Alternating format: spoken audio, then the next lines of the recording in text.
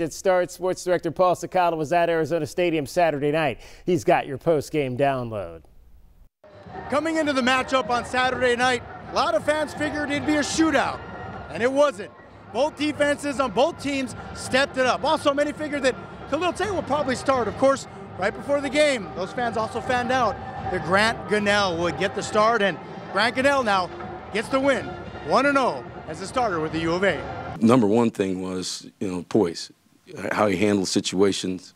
I thought he was very, very mature about how he handled things, how he went about his business. The second thing that's probably the biggest plus is 0 turnovers. I have full confidence in Grant, full. He deals with us in practice every day, and he still somehow, some way comes out to make great plays like he did tonight. Grant wasn't put in an easy position, mentally preparing as a true freshman to come in and start at quarterback. That's a pretty big role to fill. He missed a couple things, but he managed the game well. Not a lot of miscues with delay of games.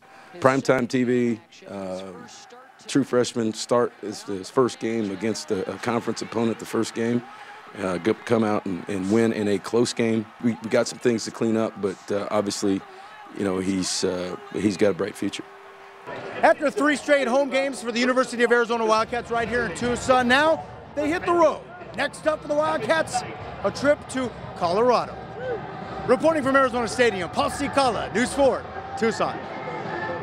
All right, thanks, Paul. Don't forget, Glenn Howe and I will dive deep into this one. As always, join us for Wildcat Breakdown on Monday morning over at KVOA.com/sports. Straight ahead, another Cardinal grade is added to the Ring of Honor, and in the process, the Birds tried their best to bring back the days of recent lore when the Cardinals were actually kind of good at football. More News 4 Tucson Sports Sunday when we come back. C.J. Prosise.